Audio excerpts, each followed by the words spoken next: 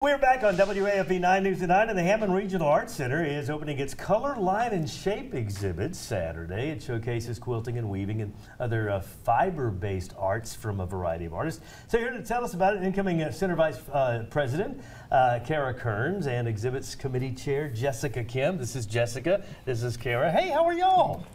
Doing well. I mean, you look the part. You look the part. This is great. Okay, so the organization is Contemporary Fiber Artists of Louisiana, CFAL. I've never heard of this. Tell me a little about the organization first, and then we'll get into the exhibit in Hammond. Well, we are a group of local contemporary fiber artists, and we are all about promoting contemporary fiber arts in the community and encouraging our member artists in any ways that we can. What are fiber arts? Oh, there are many, many different types of fiber arts. I'm thinking clothes, but no. Yeah, well, I mean, clothes can be fiber arts. There are plenty of clothes that are. I would say we do a lot, our members have several different disciplines. They do a lot of weaving, art quilting, embroidery, some sculpture, just a lot, beading, felting, you know, if it can be done with fabric, thread, yarn, that's what I was waiting on right there. beads, okay. it counts. Jessica, tell us about the reception this Saturday and what that is opening in Hammond. Okay, we have an exhibit, Color, Line, and Shape. It's at the Hammond Arts Center on East Thomas Street in Hammond. The opening reception will be this coming Saturday, November 18th from 4 to 7. And we will be showing, we have about 40 some odd pieces in the show.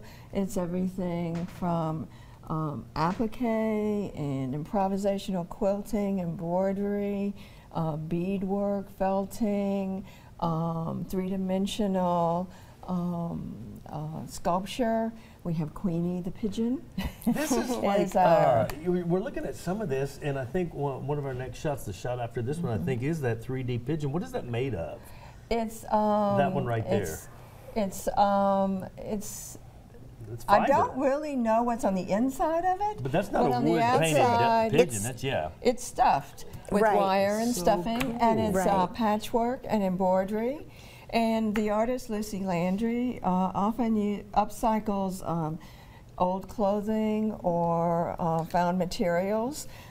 She specializes in these animals. She's originally a doll maker. That is so cool. And she specializes in these animals. What a unique Christmas gift, and this will be on display through the 21st of December, and things will be for sale there. CFALart.com is your website, and you encourage other artists and to get involved with this. You have classes, workshops, quarterly meetings, etc.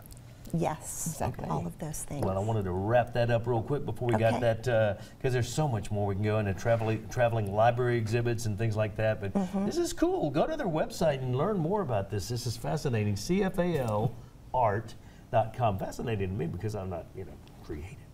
But very creative gifts on sale at Hammond, so check that out. Ladies, it's Kara, Jessica, thank y'all for coming in. We'll definitely keep up with you. Thank you, Johnny. Thank you. Back on. You're welcome. Now, 9 News this morning is going to a quick commercial break, and we'll come right back with Steve and the weather. Stay with us.